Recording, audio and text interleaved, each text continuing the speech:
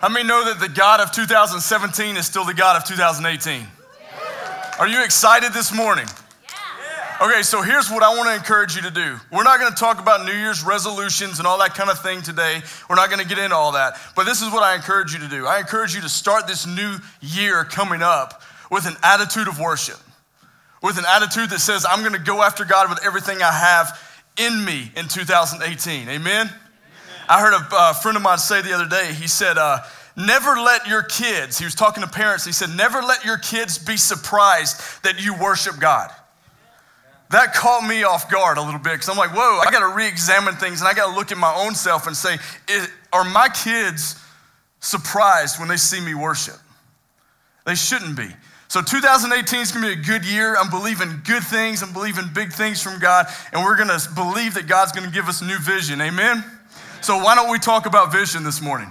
I thought about the prayer that Pastor Jared just prayed, and I thought, man, he's just like preaching my message right now. I mean, it was just, everything is lining up this morning for what I want to talk to you about. Like I said, we're not going to get into New Year's resolutions. If you got a treadmill for Christmas, great, use it. That's awesome. But we're not going to talk about what that can do for you. But today I want to look at two words. The words are mission and vision. There are two words that we have to understand, and we have to see what the difference between them are so that we can understand what vision really is. So are you with me this morning? Are we ready?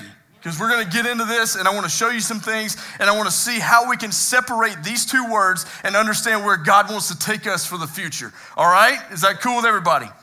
Good. All right. So when it comes to mission, you see, mission is something that is set before us that never changes. Mission will never change. The mission of our church is never going to change. The mission that God has laid before us and before his people will never change. The mission's not going to. Now, the vision is that in which we are burdened for that can change, okay? So let's not get the two mixed up, because a lot of times we'll do that. We'll say, well, you know, God's given me this mission, so I believe this is what he wants me to do this year. No, God's given you a vision. The mission's always going to be there, all right? Are you with me so far? Yeah. Good, so here we go. Without having vision, the mission will never be accomplished. Without vision, the mission will never be accomplished, and we're going to get into that a little bit more in just a few minutes. I want to encourage you, kind of a little commercial break real quick. I want to encourage you to be here next week, because you're going to hear vision like never before next week. You're going to be blown away. You're going to shout. You're going to get excited, because God has got laid out for this church something incredible, and we want you to all be a part of it. So next week, mark on your calendar. You do not want to miss Vision Sunday. I know Pastor Jared just alluded to it, but I promised him I would too in my message. Just kidding. But be ready, because I'm going to talk about it a little bit more later, okay? So just be ready for that. Today, I want to show you the difference between these two words and look at the biblical ways that we can apply them to our lives and to what God wants to do for our church. When looking at these two topics, I want to show you how they both compare before we get in too deep with this message. So I've got a little slide on the screen we're going to throw up there, and I want to show you what the difference between mission and vision really is, okay? So mission is the why. Mission is the why. Vision is the what, okay? Making a statement is what mission is. Taking a snapshot is what vision is. A mission informs. A vision inspires. A mission is doing. A vision is seeing. A mission is from the head, and a vision is from your heart. A mission always comes first. See, that's something that we mess up sometimes.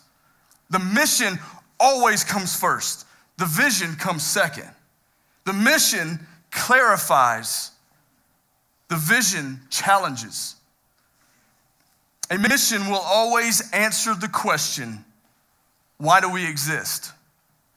A vision will always answer the question, what will the future hold? For 2018, you have to ask God for a new vision, but never ask him for a new mission, because the mission will always stay the same. We're going to get into that in just a second. A mission is always about doing or what we are doing today. A vision will always be about what we're going to become or what the future holds. I want to begin this morning with a piece of scripture, and it's a piece of scripture that we all know and is probably as popular as John 3:16, but it's found in Matthew chapter 28, verse 19. It's the Great Commission. Most Christians know this scripture, but if you don't, I'm going to read it for you anyway. Go therefore and make disciples of all nations, baptizing them in the name of the Father and the Son and the Holy Spirit, teaching them to observe all I have commanded you, and behold, I am with you always to the end of the age. Jesus, just before he was taken up into heaven, he issued a command or a mission to his followers. He said, go, make disciples. That was the mission that he laid before us. That's never going to change. The mission of our church, the mission of our lives as believers will never change. Go and make disciples. It's in concrete. It's right there. You're never going to change that. Don't ever try to change that because you can't. Because that is what God has intended for us to do as Christians. Go make disciples. That's the mission. That's in concrete. This is a piece of scripture that we've heard so many times. It's a moment in time when everything Jesus taught was summed up in one sentence. Everything Jesus taught. All those moments that he said, we have the power to heal the sick. All those moments he said, you have the power to drive out demons in my name. All those moments are summed up in this one piece of scripture. All those moments when he showed his followers what it meant to be a disciple. Every word he spoke was summed up in one sentence. Go and make disciples. Everything he said was put into the mission. Go and make disciples. He laid a mission before us all. The mission of the church will and always will be what Paul said. Preach Christ and him crucified. That's the mission of our church, right? That's the mission of us as believers. Make disciples, preach Christ and him crucified. Win people to Jesus. That's the mission. Our mission at Bethel is simple. Make disciples, reach out to those who are lost without Christ, lift Jesus up in all we do, stand for what is right while at the same time showing the world Jesus through our actions and our speech, and build up the saints for the work of the ministry. Go and make disciples. That's the mission. So today, as we think about mission and vision, I want you to, in your mind, separate those two and understand what the mission is. Go and make disciples. So keep that locked up in your head as we start talking about vision in just a few minutes. In the business world, in the world of self-help and promotional development or professional or personal development, it's a common thing to promote the setting of goals. How many's ever set a goal before? I've set a goal 100 times. How many's ever followed through with that goal? Not every time. My goal last year was to be ripped. Still waiting for that to happen because it's not. So obviously my goal needs to extend a little bit. Maybe that goal is turning more into a vision than it is a mission, right? Goals and vision are oftentimes intermingled as the same word. It's not.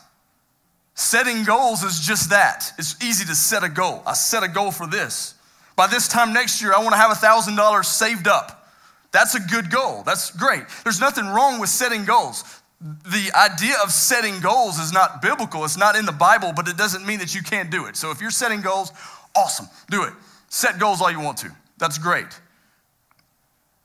But by this time next year, I'm believing God for $100,000 to give to missions. That's more of a vision than it is a goal, especially if you only make $30,000 a year, right? It seems impossible. But that's vision. Vision is seeing things that only God can do. Only the hand of God can touch this because I can't do it no matter what I do. No matter how many kidneys I sell, I can't reach that goal. That's hard to do, right? So we have to understand the difference between setting a goal and a vision. We could say we're setting a goal for 7 campuses in 2 years. Great. Guess what? It's not going to happen just by setting the goal. It's only going to understand it. That's God's vision and only can happen through his hand. That's not something that we can just go write a check for. That's not something we can just say, hey, we're going to start here, here, here, here. Okay, we got our 7 campuses. Awesome. Our goal is set. No. What we have to do is go, God, I see this right here. I see this is where you're leading us. You're leading us here. You're leading us here. But God, you're going to have to make it happen. That's vision. That's not goal setting. It's different. When talking about vision, you have to see things differently. You have to see that all things that are in the realm of physical possibilities are no longer important when it comes to vision. God, how are you going to do that? Doesn't matter, because God's going to do it. God, how am I going to make this happen? Doesn't matter, because I'm going to believe God's going to make that happen. Because I have to see things differently. I have to see the big picture of things. Why isn't it important? Because when you have vision, it will not be you in the physical realm bringing the vision to pass. It will be only by the hand of God. See, no organization will survive without vision. You walk into any successful organization and you'll see their vision, you'll see their mission, you'll see all these things laid out. Because why? Because they have to have something to go for. They have to have something to believe in. They have to have something to shoot for. Our mission, the cool thing about the church, it's so easy because our mission's already laid out before us. We don't have to come up with a mission statement. Why? Because it's already there in Scripture. Jesus did that for us. Go and make disciples. That's our mission. But we have to seek the face of God to get vision. For your own life, you have to seek the face of God to get vision. And let Him give it to you. If you begin to create your own vision, guess what? You're just setting a goal that more than likely you're never going to attain. My goal is not to be Mr. Olympia. And I know it's never going to happen. If that's God's vision, wonderful. But I don't believe it is. I'm not praying for that because I know my wife wouldn't like it. I mean, can you imagine me bumping into walls and everything else? No, that's not what I want. You can set a goal all day long and go for that goal, but don't mistakenly think that setting a goal is what the vision God has for you. Don't ever do that. Without vision, things die. Without vision, people aren't saved. Churches close, and all hope becomes lost without vision. The mission is still there, but without vision, the mission will never be accomplished. Amen? Everybody with me so far? Amen. All right, good. I want to remain on vision for a few minutes because I think it's so important, especially leading up to next week and what we're going to talk about next week. Second commercial break. You need to be here next week. All right? You need to call all your friends, look around, the ones that are cozy at home right now. You need to be here next week. We'll have coffee. We'll have the heat on. So make sure you're here next week. John Maxwell said, who is one of the utmost authorities on leadership, said this one time: vision is the ability to see, the ability to believe, and the ability to do. Okay, that's what he said. The ability to see, the ability to believe, and the ability to do. In these three things, there are three things that I see. I see awareness, I see attitude, and I see action. So I want to take you through these three things really quickly and show you what they look like broken down, okay? To see the vision God has given us fulfilled, and in turn, the mission of the church accomplished, these three things are vital. We have to have these. We have to have these operating in the vision that God has given us, okay? So number one, it is vital that we are aware of God's hand on the vision, the ability to see. We have to be aware that God's hand is on the vision. If we're not aware that God's hand's on the vision, what does it become? A goal setting. We have to be aware that God's hand's on it. I'm going to tell you this, if you set a goal and you mistakenly think that's vision, you're going to frustrate yourself when it doesn't come to pass. So you have to know that it's God giving you that vision, especially when it's something that's so far above your pay grade that you can't reach it. You know it's God, and you have to believe God for it. Next week, you're going to see fresh vision. I know this is third commercial break, but bear with me. You're going to see fresh vision next week. You're going to hear how things are going to come, how things are going to work, how things are going to go, not because it's something we've made up, but it's something that God has spoken to us. And we're going to stand on that, and we're going to believe God for it. We have to come to the place where we have the ability to see the vision right before us. Second thing you see in this is it is vital that we have the right attitude as we see our church moving in the direction God has put into motion. The ability to believe. The ability to believe. See, there's power in proclamation. You know, when Pastor Jared prays the blessing over you guys at the end of services each week, it's not so it can be just a prayer, but it's declaring and proclaiming blessing and favor over God's people. There's power in that. There's power in proclamation. Good or bad, I promise you. The Bible tells us in Proverbs 18:21 that power of life and death lies in the tongue. It is important that we speak life over the vision that God has given us so that we will experience the favor of the Lord. You can speak death on it. Did you know that? You can speak death over a vision. I don't believe that's ever going to happen. There's 7 churches, come on, we don't need that. We don't need that. You're speaking death over a vision that God has given us. That's dangerous. The ability to believe, have the right attitude. It is important that we speak life over vision, and in that speaking, we proclaim God's will and God's favor over the vision he's given us. It's important that we do that. The third thing I see in this little Maxwell quote is that vision will not come to pass without action, the ability to do. Vision will not come to pass without action. We can dream, we can goal set, or whatever you want to do, but without taking action, it's never going to happen. Listen, vision is no different. There's no difference in vision. If God gives you a vision, it is your responsibility to act on that vision. When God gives you, and I'm going to say when because I'm going to believe this for you or with you. When God gives you a vision for this upcoming year, take action on it. If God calls me to be a doctor in a third world country, and I believe with all my heart God is calling me that, he's given me a vision to administer health to the people in third world countries. That's an awesome vision, right? But if I don't go to medical school and learn how to do that, what's going to happen? The vision is just going to become stagnant. Why? Because I have to take action sometimes. See, God's not just going to say, here's the vision, I'm going to make it all happen, and you're going to step into it, and everything's going to be awesome. No, he says, here's the vision, work for it.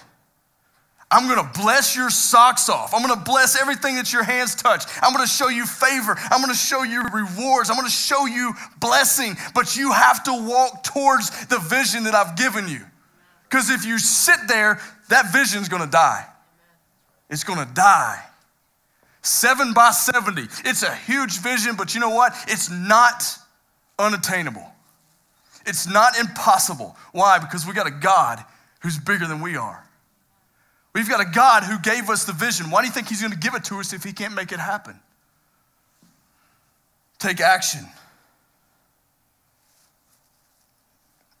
Next week, as we hear all God is doing and all God wants to do through our church, let's maintain the thoughts of these 3 things.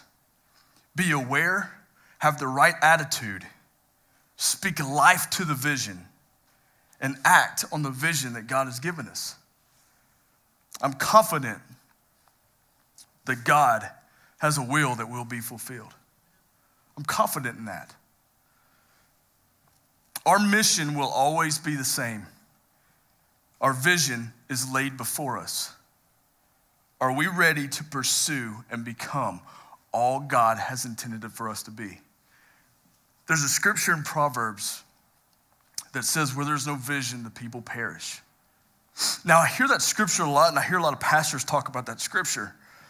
And sometimes it's taken a little out of context, because when we look at it and we go, without vision, the people perish. If I don't give you vision for the church, then you're going to die, or it's going to die, or whatever. But when you look at that scripture and you study it a little bit, let me tell you what that means. Where there is no vision, the people perish. It was a challenge to the people saying, you've heard what the prophets say. If you don't apply those things to your life and you don't use the vision that God has given you through the words of the prophets, then you're just going to die. You're just going to die off. Because later it talks about the law in that same scripture. It talks about abiding in the law and following the law. Let me explain something to you. If we as individuals don't understand what vision is, not only for the church, but for our own lives, then we will perish. We will not be able to fulfill anything that God has for us or for our church. Where there is no vision, the people perish. The number one prayer that we should all pray starting tomorrow, January 1st, is God, give me new vision. Give me a fresh outlook. Give me a fresh new word for 2018. Let me understand where my church is going and help me, if this is you, help me get behind the vision that you have given our church. Because I promise you, God's calling is bigger than us. God's calling needs the body of Christ to come together and win the lost. There's people dying without Jesus out there. Next week, you're going to hear some statistics that are going to blow your mind when it comes to unchurched people. And you'll see why God is taking us in the direction he's taking us. This morning, I want to encourage you. Walk in the vision that the Lord's given us. Walk in the vision that he's going to give you for this fresh new year. And understand that the God of 2017 is still the God of 2018. Amen? You stand to your feet with me this morning.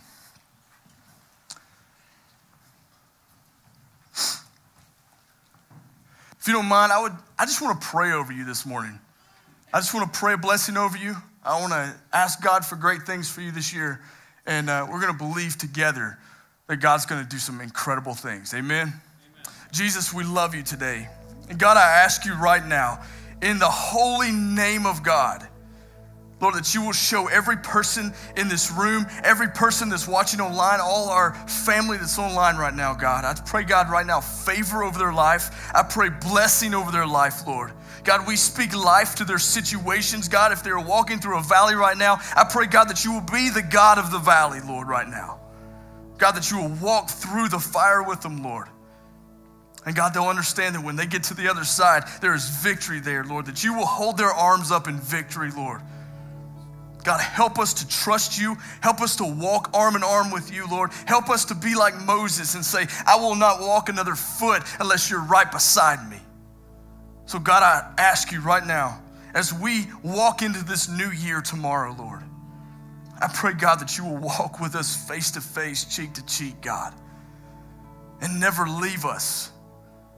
Help us know that you're there. Help us know that you're right with us, Lord. And God, I pray that you will give every person in this room, every person on our online campus right now, Lord, God, give us new vision. Give us favor. Give us blessing, God, as we strive to follow you. Lord, we love you today. And I thank you for this opportunity to be in your house and worship you. In Jesus' name, amen. Amen. Next week, what happens next week? You're all going to be here, right? Awesome. Well, we'll see you next week, January 7th. Don't forget Vision Sunday. Invite a friend. We'll see you then.